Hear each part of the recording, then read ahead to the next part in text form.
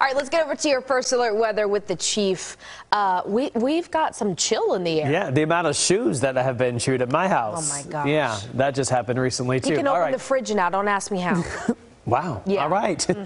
That's a show right there. That's some sort of TV show. All right. That is a problem. The problem tomorrow for you is if you forget your coat, because we have temperatures only warming into the mid 40s and small rain chances 10 to 20%. A lot of cloud cover returns and our northerly winds are holding on. Now on Saturday and Sunday, planning your weekend, not too bad. It's going to be cold to start, but the afternoon should be pretty nice. On Sunday, 60 degrees under partly cloudy skies. Wanted to show you that we're seeing our winds starting to gust up to near 20 miles per hour. Here are the Futurecast wind gusts as we go through the remainder of the night tonight into the early morning hours, possibly gusting up to near 25 miles per hour. And that's going to be off and on through the morning hours and then also into the afternoon. So that's going to add that chill to the air. Now, the first alert satellite and radar shows the cloud cover has increased. We're seeing this upper level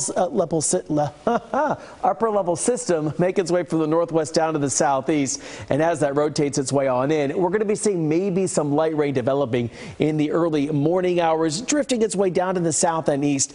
There's the small potential that we could see maybe a couple of wet snowflakes mix their way on in. Better chances up near our Red River counties. Upper level low shifting its way to the northeast. So the cloud cover is here, and we might see some wraparound rain working its way back on into the northeast sides. Maybe seeing some of those wet snowflakes here or there, but I don't anticipate really any travel problems. All right.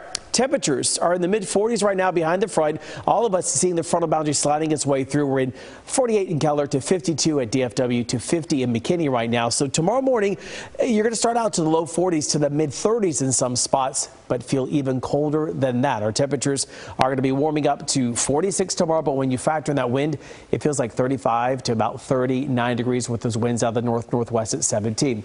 Monday to Tuesday, we'll alert you to the fact we have some rain on the way. That rain is going to be a little bit more widespread coverage on Tuesday morning for your morning commute, and then shifts its way off to the east going into Tuesday, late morning hours into the afternoon. So the weekend not bad. So rain around for us Monday to Tuesday at a 80% chance overnight. Tuesday for Valentine's Day, 60% rain chances. Then we dry out nicely. Man, look at that Wednesday. 74 and sunny skies. Front moves through, cools us back down to 50 on Thursday.